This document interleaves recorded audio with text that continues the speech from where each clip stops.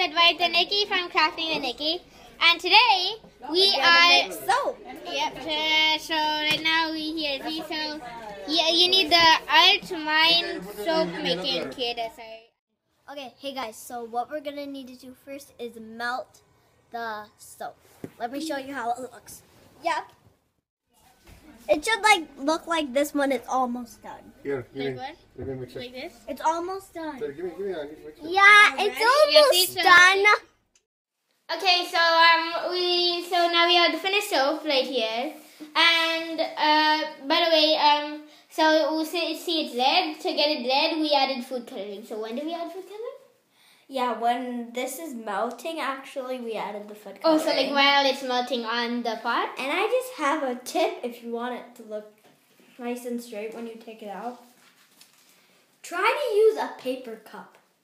Because we used a paper cup and it was way easier to get this out. Here, We used a plastic cup for this and this is how it turned out. Yeah, so that was just like one of these plastic measuring cups. So And then the big one, we used this Dixie paper cup. Yeah, and also, so how long do you need to melt it? Well, just keep an eye on it. Well, whatever your kit, the kit that you got, you probably got the how one that we instructions got. on it? Yeah, it'll take how much heat you're gonna have to put in it for it to become like Yeah, this. so we'll put a link to buy the one that we got in the description, so you can buy that. So now this is the finished soap, and so it's just like It's really cool.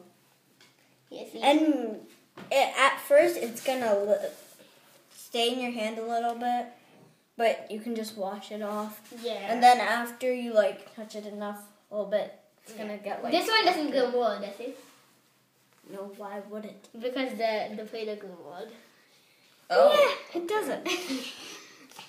Okay. It doesn't. Okay, good. If it did, I would have put it in earlier in the video. Okay. So Also, hi, my name's Kritika. They're using my phone. So, yeah. we used to go my phone too, by the way. Yeah. Okay, so and Nikki. She's another one of my cousins. Everybody's over today. Okay, so Nikki, so is this the end of the video for making soap? Mhm. Okay. Oh yeah, one little more tip. If you want to put something inside the soap, I was gonna do this, but while it's melting, when you put it in the mold, you can put maybe a small figurine. Like me and Adu went to this convention a while ago. We want to make a fair bear, yeah. And they had this stand where you made your own soap.